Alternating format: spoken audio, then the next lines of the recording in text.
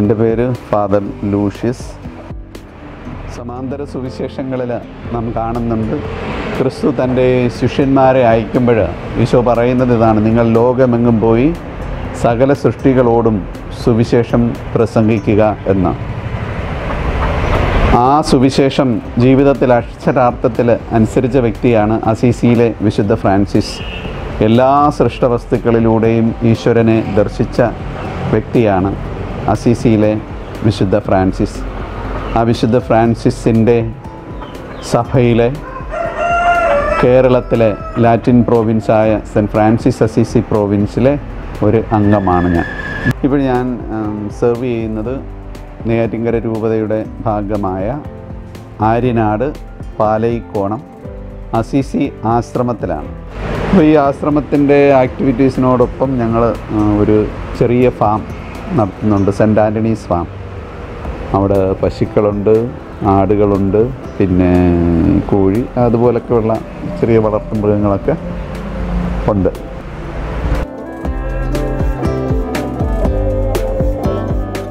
നമുക്ക് ജീവിതത്തിൽ നമ്മുടെ ടെൻഷനും പ്രശ്നങ്ങളും വിഷമമൊക്കെ ഉണ്ടാകുമ്പോൾ നമ്മൾ സാധാരണ പോകുന്നത്, ഞാനൊന്നേ ആടിൻ്റെ അടുത്ത് പോകുക അല്ലെങ്കിൽ പശുവിൻ്റെ അടുത്തൊക്കെ പോയി കുറേ നേരം നിന്നുമ്പോൾ ആ ടെൻഷൻ മാറും. പക്ഷേ എന്നിരുന്നാലും അതിനേലെ എനിക്കൊരു ഭയങ്കര നമ്മളിതിനെ വളർത്തിയിട്ട് ഇതിനെ കൊടുക്കുമ്പോഴൊക്കെ ഉള്ള ഒരു വിഷമം എന്ന് പറയുന്ന മനുഷ്യന് നമ്മൾ ഇത്രയും നേരം നമ്മുടെ കൂടെ ഉണ്ടായിരുന്ന, കാരണം രാവിലെ വൈകിട്ടും എല്ലാം എപ്പോഴും സമയം കിട്ടുമ്പോൾ എല്ലാം പോയി കാണുന്ന ഒരു സാധനം ഇല്ലാതിരുന്നു. പ്രത്യേകിച്ച് ഇവിടെ 2 എരുമകളുണ്ടായിരുന്നു.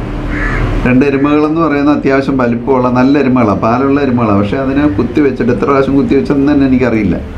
പക്ഷെ അത്രയും പ്രാവശ്യം കുത്തിവെച്ച് ചെന പിടിക്കുന്നില്ല. അപ്പോൾ ഓരോ മാസം ഇത്രയും പൈസ നമ്മൾക്കുള്ള വിഷമം എന്ന് പറഞ്ഞാൽ അതിന് തീറ്റ കൊടുക്കണം, അങ്ങനെയൊക്കെയുള്ള വിഷമങ്ങളാണ്.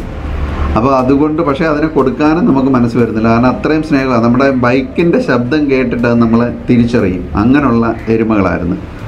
പിന്നെ നിവൃത്തിയില്ലാതായപ്പോഴതിനെ കൊടുക്കാമെന്ന് തീരുമാനിച്ചു. അപ്പോഴതിനെ അഴിച്ച് ഇവിടെ കൊണ്ടുപോയി നമ്മുടെ ഫ്രണ്ടിൽ, ആശ്രമത്തിൻ്റെ ഫ്രണ്ടിൽ കൊണ്ട് കെട്ടിയപ്പോൾ തന്നെ 2 എണ്ണത്തിൽ ഒരു എരുമ കരയാൻ തുടങ്ങിയെന്ന് വെച്ചാൽ അതിൻ്റെ കണ്ണിൽ നിന്ന് ഇങ്ങനെ കണ്ണുനീര് ധാരധാരയായിട്ട് ഒഴുകുകയാണ്. ഞാൻ കയ്യിൽ ഇങ്ങനെ കണ്ണുനീര് മേടിക്കുകയാണ്. അപ്പോൾ അതിന് മനസ്സിലായി അതിനെ കൊടുക്കാൻ പോവുകയാണെന്ന്. എന്നിട്ട് 2 എണ്ണത്തിനെ വണ്ടി കൊണ്ടുവന്നിട്ട് 2 പേരും കയറില്ല. പിന്നെ ഒരെണ്ണത്തിനെ എങ്ങനെയെങ്കിലും വലിച്ചൊക്കെ നിർബന്ധിച്ച് കയറ്റിയിട്ട് ഈ 2ാമത്തെ എരുമ, ഈ കരഞ്ഞെന്ന് പറയുന്ന എരുമ പോകില്ല. അത് നമ്മളെ നക്കിക്കൊണ്ട് ഇങ്ങനെ നിൽക്കുക, എന്ത് ചെയ്തിട്ടും കയറുന്നില്ല. അവസാനം ഞാൻ കയറി ആ വണ്ടിക്കകത്ത് ഇരുന്ന് കഴിഞ്ഞപ്പോൾ അത് പതുക്കെ കയറി. പക്ഷേ അത് പോയപ്പോഴും അത് ഇങ്ങനെ തിരിഞ്ഞു നോക്കി ഇങ്ങനെ കരഞ്ഞിട്ട് പോകുമ്പോൾ അത് എൻ്റെ മനസ്സിനെ ഏറ്റവും കൂടുതൽ വേദനിപ്പിച്ച ഒരു അനുഭവമായിരുന്നു. ഈ ഒരാഴ്ച സത്യത്തിൽ ഉറങ്ങാൻ പോലും ഒത്തിട്ടില്ലായിരുന്നു. അത്രയും എരുമകൾക്ക് അങ്ങനെ പശുവിനേക്കാൾ അധികമായിട്ട് മനുഷ്യനെ സ്നേഹിക്കാനും നമ്മുടെ എല്ലാ ശേഷികളും അതിന് അത്യാവശ്യം മനസ്സിലാകുകയും ചെയ്യും. അങ്ങനെയുള്ള അതൊരു വലിയൊരു സങ്കടത്തിൻ്റെ ഒരു ഇതായിരുന്നു. പക്ഷേ സാധാരണക്കാർക്ക് അതൊക്കെ പറഞ്ഞാൽ മനസ്സിലാവുമെന്ന് എനിക്ക് അറിയത്തില്ല. പക്ഷേ നമ്മുടെ ഒരു ഫീലിംഗ് അതൊരു വലിയൊരു സങ്കടത്തിൻ്റെ അവസ്ഥയായിരുന്നു.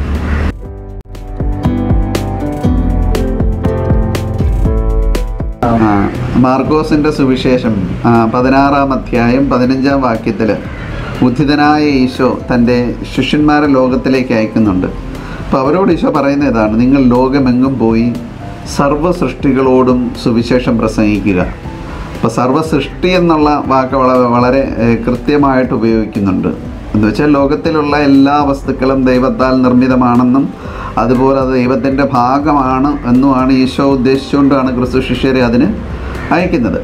അപ്പോൾ അതുകൊണ്ട് ലോകത്തിലെ സർവ്വസൃഷ്ടികളെന്ന് പറയുന്നതിനകത്ത് മനുഷ്യർ മാത്രമല്ല, എല്ലാ സൃഷ്ടികളും അതിൻ്റെ ഭാഗമാണ്. അതുകൊണ്ടാണ് അസീസിയിലെ വിശുദ്ധ ഫ്രാൻസിസ് ലോകത്തിലുള്ള സൃഷ്ടവസ്തുക്കളിലൂടെ സൃഷ്ടാവിനെ ദർശിച്ച മനുഷ്യനാണ്.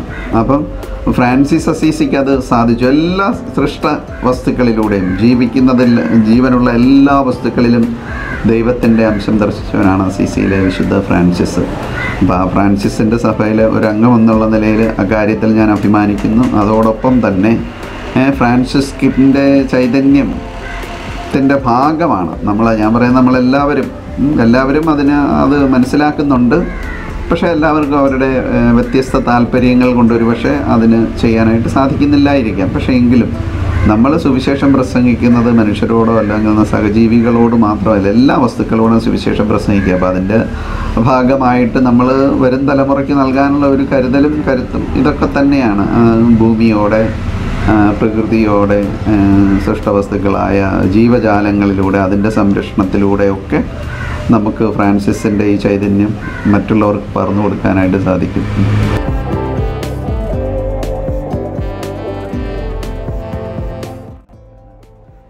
ചോദിക്കാറുണ്ട്, ഈ ഇവിടെ നമ്മുടെ ചുറ്റുപാടുമുള്ള ഫാമുകളൊക്കെ പൂട്ടി പോവുകയാണ്, പക്ഷെ അച്ഛൻ ഇത് ഓരോ ദിവസം കഴിയും തോറും ഇങ്ങനെ കൊണ്ട് നടക്കുന്ന, അച്ഛൻ എന്തിനാ ഇതിനകത്ത് എന്താ നേട്ടം എന്ന് ചോദിക്കാറുണ്ട്. അപ്പം നേട്ടം ചോദിച്ചു കഴിഞ്ഞാൽ ആദ്യത്തത് ഞാൻ പറയുന്നത് അതിൽ നിന്ന് നമുക്ക് കിട്ടുന്ന ഒരു മാനസിക സന്തോഷമാണ്. ജീവിതത്തിൽ എന്ത് പ്രശ്നങ്ങളും നമ്മൾ നേരിടുന്നത് നമ്മുടെ പ്രാർത്ഥന കൊണ്ടാണ്. അതിൻ്റോടൊപ്പം തന്നെ ഈ മൃഗങ്ങളോട് ആയിരിക്കുന്ന അവസരത്തിൽ അല്ലെങ്കിൽ എന്തെങ്കിലും ടെൻഷൻ ഉള്ളപ്പോൾ ആ കൂട്ടിലോട്ട് പോവുക, അവരെ ഒന്ന് കാണുക, അവരുടെ സ്നേഹം കാണുക, അതൊക്കെ നമുക്ക് ഒത്തിരി ഈ മാനസിക സംഘർഷം ഒഴിവാക്കുന്നതിന് അത് സാധിക്കുന്നുണ്ട്. പിന്നെ രണ്ടാമതായിട്ട് അതിനേക്കാളധികമായിട്ട് നമ്മളിപ്പോൾ കൃഷിയുടെ കാര്യം ഒക്കെ എടുത്താൽ ജൈവ കൃഷി ഇപ്പം നമ്മുടെ ഗവൺമെൻറ്റും ലോകം മുഴുവൻ പ്രോത്സാഹിപ്പിക്കുന്നത്. ഇപ്പം എല്ലാവരും ജൈവ കൃഷിയിലേക്ക് തിരിഞ്ഞുകൊണ്ടിരിക്കുന്നവരാണ്. വിഷരഹിതമായ പച്ചക്കറിയും വിഷരഹിതമായ ആഹാരം, എനിക്ക് തോന്നുന്നു വരും തലമുറയ്ക്ക് നമുക്ക് നൽകാവുന്ന ഏറ്റവും വലിയൊരു കാര്യവും അത് തന്നെയാണ്. അപ്പം ചാണകവും പശുവിൻ്റെ മൂത്രവും ഇതൊക്കെ നമുക്ക് അതിനു വേണ്ടി ഉപയോഗിക്കാം. അതിനോടൊപ്പം തന്നെ ആദ്യമായിട്ട് എൻ്റെ മനസ്സിൽ തോന്നിയത് നമ്മുടെ കുഞ്ഞു മക്കൾക്ക് ശുദ്ധമായ പാല് നൽകുക. അപ്പോൾ ചുറ്റുപാടുമുള്ളവർക്ക് തീർച്ചയായിട്ടും അത് നൽകാനായിട്ട് സാധിക്കുന്നുണ്ട് എന്ന് ഞാൻ വിശ്വസിക്കുന്നുണ്ട്. നമ്മുടെ ചുറ്റുപാടുമുള്ള ആളുകൾക്ക് ശുദ്ധമായ പാല്, കുട്ടികൾക്ക് ഒരു ചേരുവയും ചേരാതെ കറന്നെടുക്കുന്ന പാല് അതേ രീതിയിൽ നമ്മൾക്ക് കൊടുക്കാനായിട്ട് സാധിക്കുന്നുണ്ട്. അപ്പം അതുപോലെ തന്നെ എനിക്ക് എല്ലാവരോടും പറയാനായിട്ടുള്ളത്, പണ്ട് നമ്മുടെ എല്ലാ വീടുകളിലും ഒരു പശു, ഒരാട്, ഒരു കോഴി ഇങ്ങനെയൊക്കെയുള്ള ഒരു സിസ്റ്റം ഉണ്ടായിരുന്നു. പക്ഷേ ഇന്നത്തെ ജീവിത സാഹചര്യം കൊണ്ടൊക്കെ ആയിരിക്കാം അതിനൊരു മാറ്റം സംഭവിച്ചിട്ടുണ്ട്. അപ്പോൾ നമ്മുടെ പൂർവികരിലേക്ക് നമ്മൾ തിരിഞ്ഞു നോക്കണമെന്ന് പറയാനും അവരന്ന് അനുഭവിച്ചിരുന്ന ആ സന്തോഷം ഇന്നത്തെ തലമുറയ്ക്ക് നഷ്ടപ്പെടുന്നത് കൊണ്ടാണ് അവർ മറ്റ് കാര്യങ്ങളിലേക്ക് അവർ ശ്രദ്ധ തിരിച്ചു കൊണ്ടുപോകുന്നതും. അപ്പോൾ അതിന് നമുക്ക് ഈ പഴയ രീതിയിലേക്കൊക്കെ കുറച്ച് ഇങ്ങനെയുള്ള നല്ല കാര്യങ്ങളിലേക്ക് തിരിച്ചു വന്നു കഴിഞ്ഞാൽ പുതിയ തലമുറയ്ക്കും കുറച്ചുകൂടെ നല്ല മനുഷ്യരായി, നന്മയുള്ള മനുഷ്യരായിട്ട് ജീവിക്കാൻ സാധിക്കും എന്നാണ് എനിക്ക് തോന്നുന്നത്, എൻ്റെ ഒരു അഭിപ്രായം.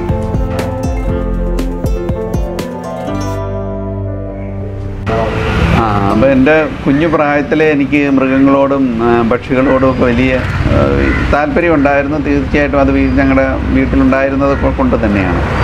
അപ്പോൾ എൻ്റെ കുഞ്ഞുനാളിൽ ഞാൻ 1ാം ക്ലാസ്സിൽ പഠിക്കുമ്പോൾ ഞാൻ എൻ്റെ പെങ്ങളുടെ വീട്ടിൽ എപ്പോൾ ചെന്നാലും അവിടെ കോഴിയും കോഴിക്കുഞ്ഞുങ്ങളും ഒക്കെ കാണും. അപ്പോഴും ഞാൻ കോഴിക്കുഞ്ഞിനെ ചോദിക്കുമ്പോൾ പുള്ളിക്കാരി തരില്ല. അപ്പോൾ ഒരു പ്രാവശ്യം പറഞ്ഞു, നീ 1ാം ക്ലാസ് ജയിക്കുകയാണെങ്കിൽ നിനക്കൊരു കോഴിക്കുഞ്ഞിനെ തരാമെന്ന്. അങ്ങനെ ഞാൻ 1ാം ക്ലാസ്, ഞങ്ങളുടെയൊക്കെ സമയത്ത് 1ാം ക്ലാസ്സൊക്കെ ചിലരെ കുറേ പേര് തോക്കും, അങ്ങനെയൊക്കെ ആയിരുന്നു, ഇപ്പോഴത്തെ പോലെ അല്ലായിരുന്നു. അപ്പോൾ എന്തായാലും ഞാൻ 1ാം ക്ലാസ് ജയിച്ചു. എനിക്ക് എൻ്റെ പെങ്ങളൊരു കോഴിക്കുഞ്ഞിനെ തന്നു. ഞാൻ അന്നേരം അതിനെ ഇങ്ങനെ കയ്യിൽ കൊണ്ടുപോകും, എവിടെ പോയാലും അത് നമ്മുടെ കയ്യിൽ കാണും. അങ്ങനെ കൂടെ കൊണ്ട് കിടന്ന് സ്കൂളിൽ പോകുമ്പോൾ മാത്രം ഇങ്ങനെ ഒരു ഒറ്റാലെന്ന് പറയും ഒരു സാധനമുണ്ട്, അപ്പോൾ അതിനകത്ത് അടച്ചിട്ടും കൊണ്ടുപോകും. വന്നു കഴിഞ്ഞാലും ആദ്യം അതിനായിരിക്കും തീറ്റ കൊടുക്കുന്നത്. അങ്ങനെ വളർത്തി വലുതാക്കി പിന്നെ ആ കോഴി മുട്ടയിട്ടു, അതിനെ വെച്ച് വിരിയിച്ചിറക്കി, അങ്ങനെ പല പ്രാവശ്യം വിരിച്ചിറക്കി അതിട്ട് കുഞ്ഞുങ്ങളെ കുറച്ച് പരുവാകുമ്പോൾ നമ്മളവനെ ചന്തയെന്ന് പറയും, ആ ചന്തയിൽ കൊണ്ടുപോയി എണ്ണ വിൽക്കുമായിരുന്നു. വിറ്റ് അതിൻ്റെ പൈസ എല്ലാം സ്വരുക്കൂട്ടി വെച്ചിരുന്നിട്ട് 32 രൂപ ആയപ്പോൾ 32 രൂപ കൊടുത്തൊരു പശുക്കുട്ടിയെ മേടിച്ചെന്നു.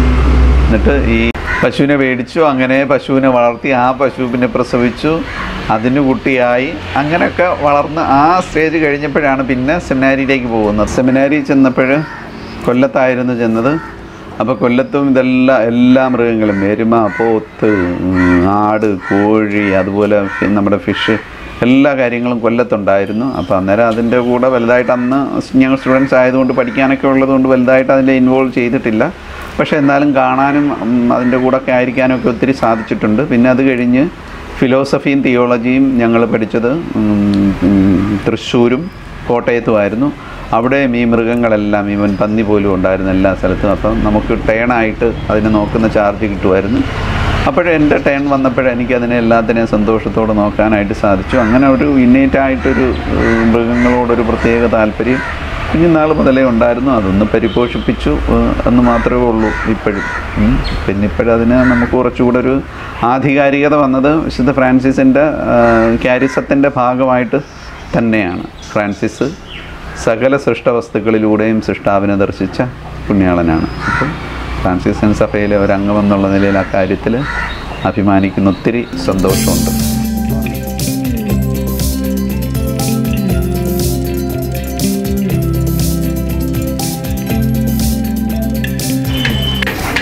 നമ്മൾ ആദ്യം മേടിച്ച പശുവാണ് ഇത്. അതൊരു ജേഴ്സി പശുവാണ്.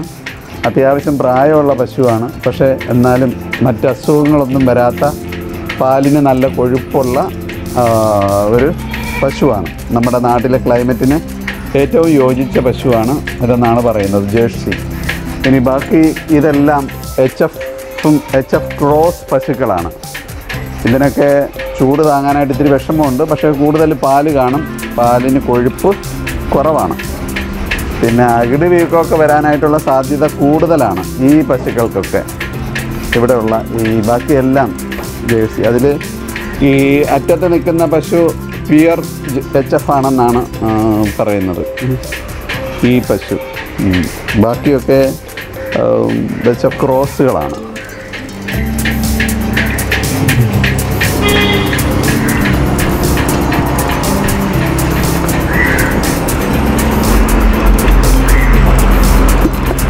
ഇതൊക്കെ HFൻ്റെ പശുക്കളാണ്. ഇവർ എല്ലാവരും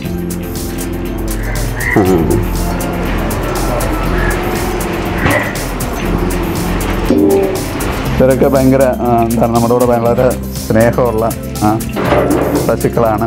നമ്മളോട് ഇതുള്ള ഏറ്റവും വലിയ പശുക്കളാണ് ഇവിടുത്തെ. ഏറ്റവും വലിയ പശുവും ഏറ്റവും പാലുള്ള പശുവും ഇവളാണ്.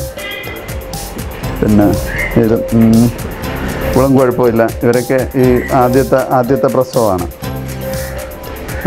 ഇവരെന്നെല്ലാം തന്നെ ഇത് മൂന്നാമത്തെ പ്രസവമാണ്.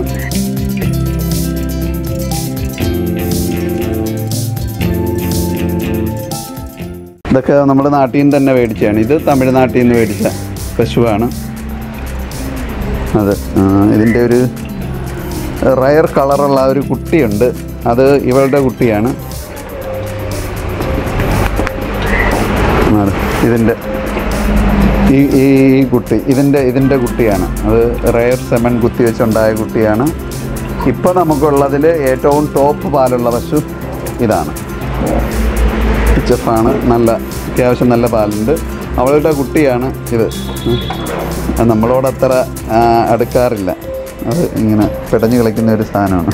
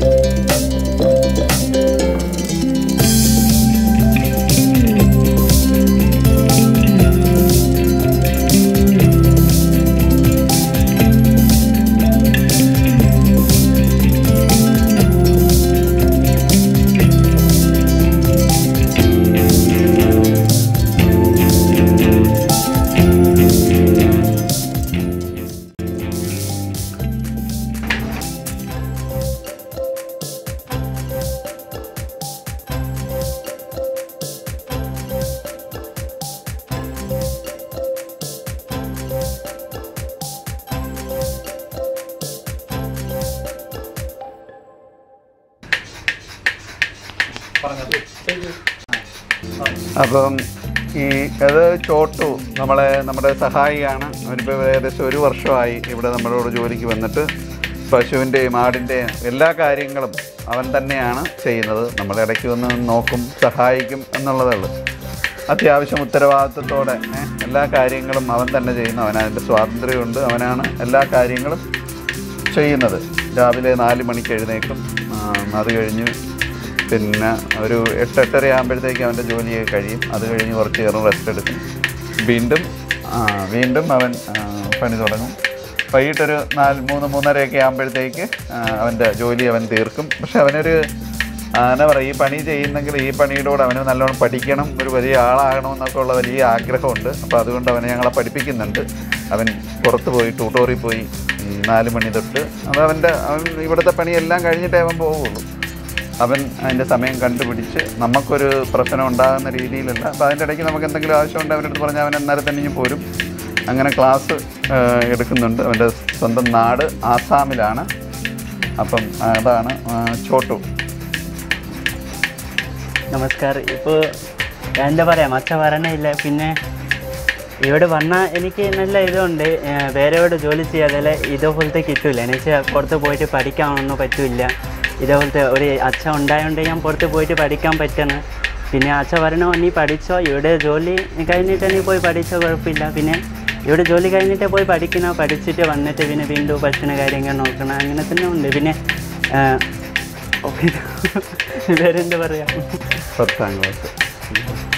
ഇപ്പോൾ ഞാൻ പഠിക്കുന്നത് 10ാം ക്ലാസ്സിന്. ഞാൻ നാട്ടിലോട്ട് 8ാം ക്ലാസ് തൊട്ട് പഠിച്ച്. പിന്നെ ഇവിടെ വന്ന പിന്നെ അച്ഛൻ വരണേ, എനിക്ക് പഠിക്കാൻ താല്പര്യം ഉണ്ടെങ്കിൽ പഠിച്ചോ, കുഴപ്പമില്ല. പിന്നെ അങ്ങനെ ഇപ്പോൾ 10ാം ക്ലാസ് പഠിക്കാൻ പോകണം. മലയാളത്തിൽ എല്ലാം പഠിക്കാൻ പോകണം.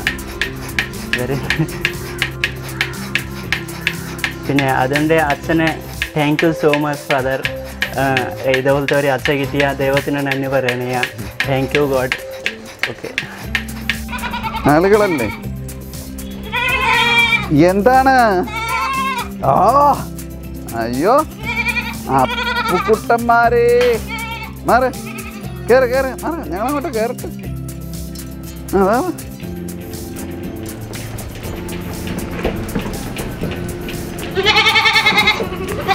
അതാ വരുന്നില്ലേ, സൂക്ഷിച്ച് കയറണേ.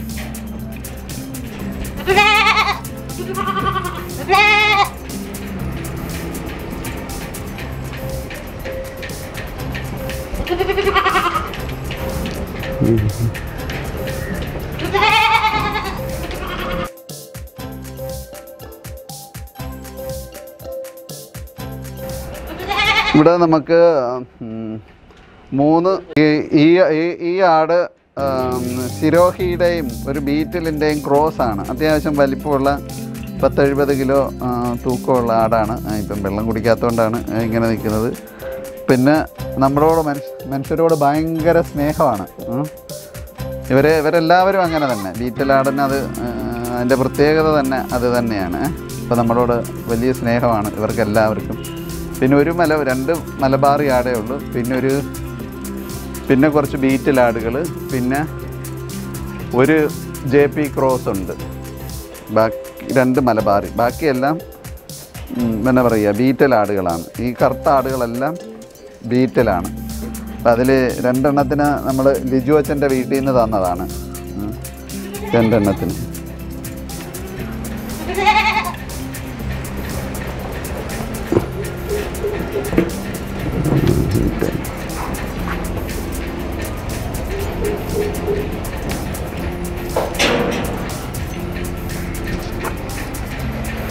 അപ്പുറത്തോട്ട് ഇങ്ങോട്ട് വന്ന് വേണ്ട.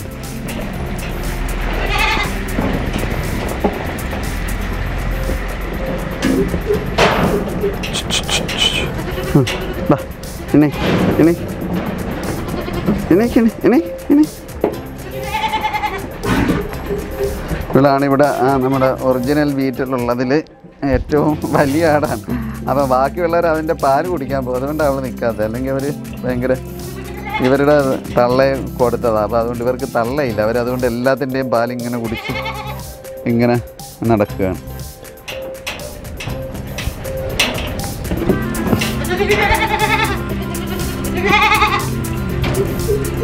കറുത്താടുകളൊക്കെ ബീറ്റലിൻ്റെ ആളുകളാണ്. ഇത് ഒരു സിരോഹി എന്ന് പറയും. സിരോഹിയുടെ പർപ്പസാരി എന്ന് പറയുന്ന ഒരു ബ്രീഡാണ്. ഇത് ബീറ്റൽ, അത് സിരോഹി, ഇതൊരു JP ക്രോസ് വെള്ളയാട്.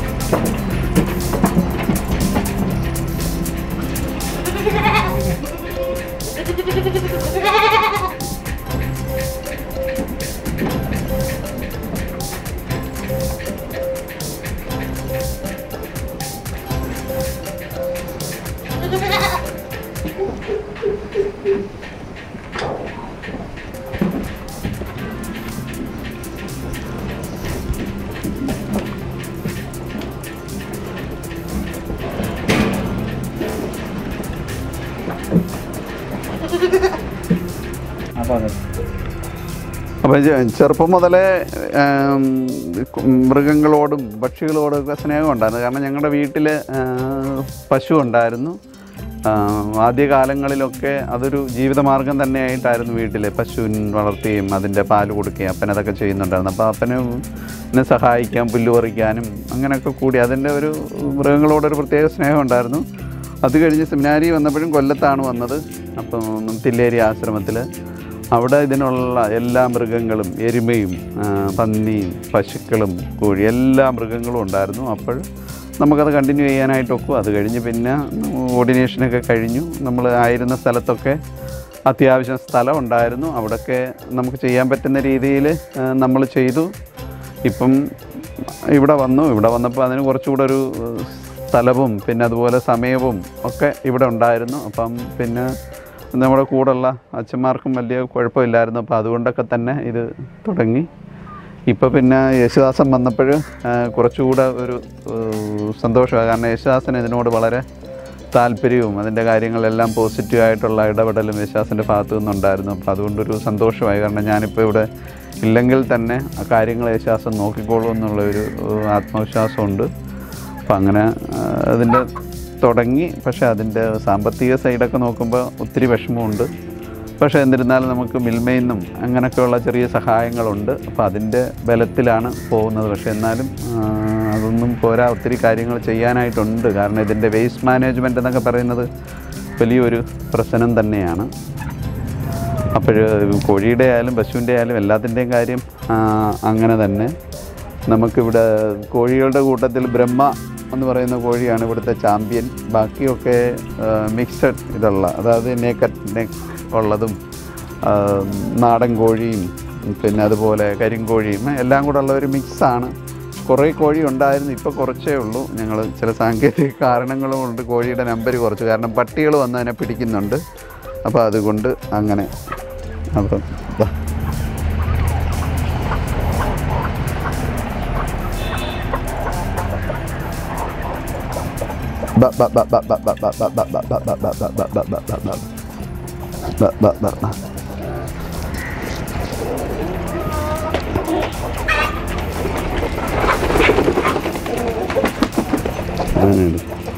ഇവനാണ് നമ്മുടെ ബ്രഹ്മയുടെ ആ ഒരു മെയില്.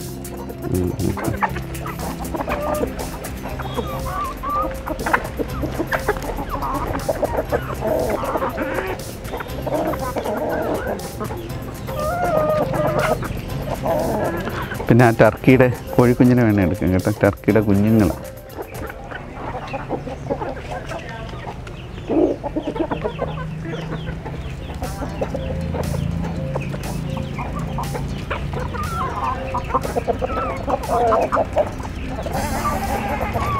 അവൻ്റെ അടുത്ത് നിന്ന് എടുക്കാമെങ്കിൽ വളരെ വലുതായിരിക്കും അവൻ.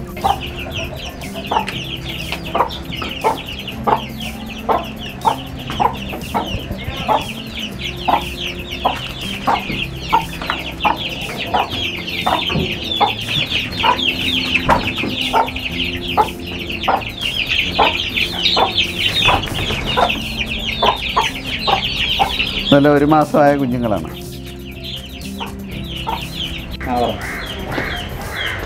ഇത് ഇതിൽ ടർക്കിയുടെ കുഞ്ഞുങ്ങളാണ്. ടർക്കിയുടെ മുട്ട വെച്ച് വിരിഞ്ഞ കുഞ്ഞുങ്ങളാണ്. കണ്ടു കഴിഞ്ഞാൽ കോഴി കുഞ്ഞുങ്ങളെ കണക്കിരിക്കും. കുറച്ച് കഴിയുമ്പോഴേ അവർക്ക് ഇത് തള്ളയ്ക്ക് മനസ്സിലാവുള്ളൂ അത് തൻ്റെ കുഞ്ഞല്ലെന്ന്.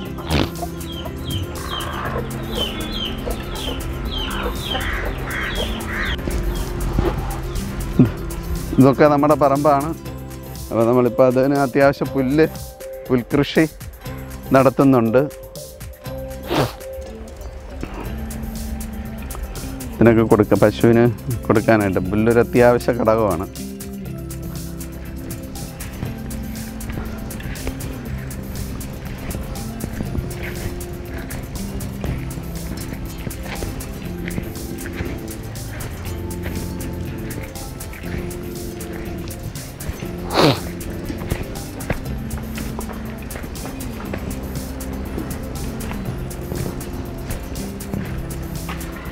ഇവരൊക്കെ നമ്മൾ അവിടെയുള്ള പശുക്കളുടെ കുട്ടികളാണ്. അത്യാവശ്യം വളർന്നിട്ടുണ്ട് അവർ. പിന്നെ 2 നല്ല തള്ളപ്പശുക്കളും ഉണ്ട്.